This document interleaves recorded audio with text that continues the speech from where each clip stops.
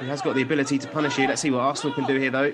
Again, Taylor Hart, we've not seen too much of him so far, but he's combining really well with Biref. And open on the far side is Amari Hutchinson, who sells the... Losing possession. Zach Swanson's there to help his teammate, and he's going for tonight. Most that we've seen of him is picking the ball out of his net on 2 occasions from Amari Hutchinson. Nothing he could do about either goal, mind. Here's Taylor Hart. No whistle. An opportunity to cross it. Here's Biref, who gets Arsenal's third. And Taylor Hart continued and had the wherewithal to pick out Biref at the far post. That decision, and really is just a perplexing one. As it is now, Palace have got an absolute mountain to climb.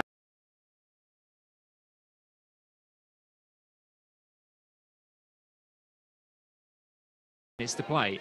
Here's Aziz steaming forwards right down the middle of the pitch to find Taylor Hart in it.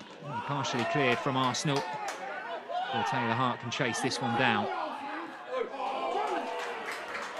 And now it might break for him. The Arsenal youngster escapes one tackle and another before firing towards goal, and it's only just stayed out. Actually square that to his teammate, but that's what these under-23 games are all about. Of course, the result is important, and we do want to see...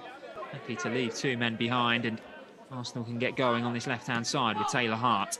Back to Patino. Looked for Rob Street, who's won the header. I think that's what Palace just need to do now. He's proven to be a real handful in the opening hour or so of this fixture. Only partially cleared. Rekic was there with the follow-up. Arsenal still in control of the ball. Plenty of Palace committed defenders in the way. Taylor Hart holds his marker off to win it. Hasn't done it on that occasion. Well read by Omar Rekic, and now you can hear Kevin Betsy screaming his players forward. Now the Gunners will look to play out from the back before Taylor Hart is hauled to the floor. Been pretty wayward, but I think Arsenal will be disappointed from there.